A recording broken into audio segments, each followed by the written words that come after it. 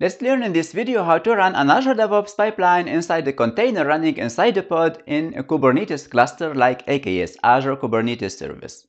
In the previous video, we have already created the container and we have run that container inside a machine, inside a host machine. Today, we want to take that container and run it inside a Kubernetes cluster and then deploy or run our pipelines inside this pod. So let's get started. Those steps are actually well documented on the Azure DevOps documentation, where you will find all the steps required to achieve this.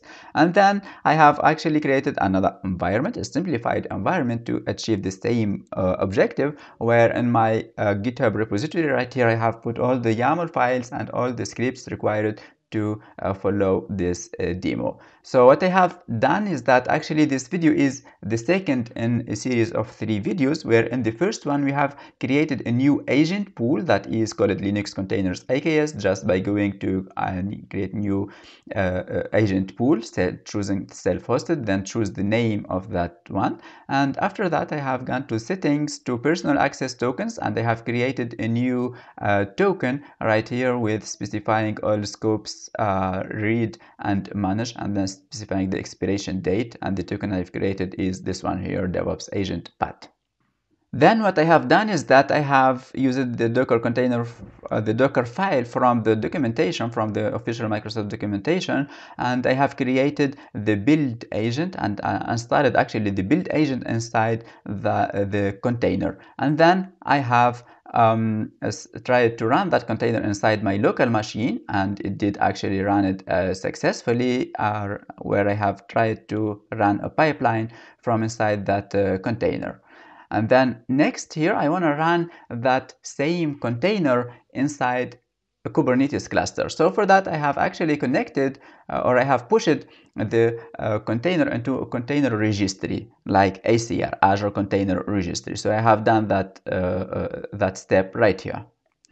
Then now I want to run that container inside AKS. So for that I have created an AKS cluster, and then I've connected to that cluster, retrieving the nodes from that cluster, and from here I'll be able to deploy my container. To deploy the container inside AKS, we either use the command line or better we use the YAML files. Here I have a sample YAML file for deploying a container from a container registry. So here I have the deployment object that will go to deploy the image that I have pushed into my registry. Here I have the reference for that image, and that image or this container actually to be able to connect to Azure DevOps needs to do authentication and authorization. That's through it will require these environment variables, these 3 ones. First is the URL of Azure DevOps, the token or the path, and then the name of the agent pool. All of these parameters were provided using a secret object in Kubernetes. A secret is meant to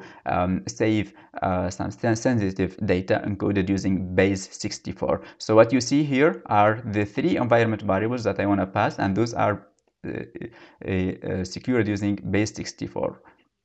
So I have here the value for the URL, and then the name of the agent pool, and then the path token that I'm using, and then I have those are commented out, and then I use here the base 64 values.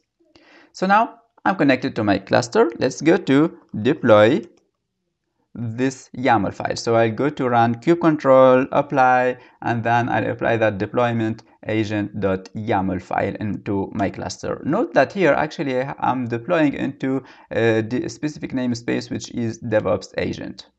So here it tells me that deployment were created successfully. So now if I do kubectl get deployment from within the DevOps agent namespace, then I get the 2 containers running from there. What I can also do is just go to get the names of these 2 containers, or these 2 pods actually.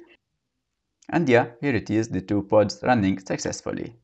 So that now if I go back to Azure DevOps portal, then I go to my agent pool, then from here I should be able, when I go to agents, I should be able to see the 2 new deployments that will appear right here, taking the same name as the pods in my cluster, which are the 2 names that appears right here. So let's now go to try to run a pipeline inside this deployment. So to do that, I have created an Azure DevOps pipeline, the one right here that will be triggered automatically, and that will go to run 6 jobs right here, because I have defined a strategy with the matrix that have 6 values right here. And in each job, it will go to run this simple step or this simple script that will show hello from inside Docker container, and then it will show the host name of my container, and then it will go to show the environment variables. So this will replicate the number of jobs that will run. Let's go now to just run this pipeline. So I go to click run. Once that's done, I go here to click the name of that build, and I see the 6 pipelines or the 6 jobs waiting for an available agent to run them. And here we get some agents available. We'll start running the first one. So if I go here to CMD line, and you can see here the name of the first container that appears right here. If I go to choose another one, let's take this one for example, CMD, and we can see the name of another build agent that appears. So into here, what we have done is that we have created a deployment with only two build agents. Of course, we can go to update that value at any time by going just to update the number of the replica right here to go from 2 to 10, for example, and then we'll be able to run 10 jobs in parallel.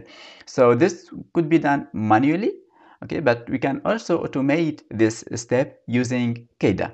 And that's going to be the objective of our next video. So stay tuned. Thank you.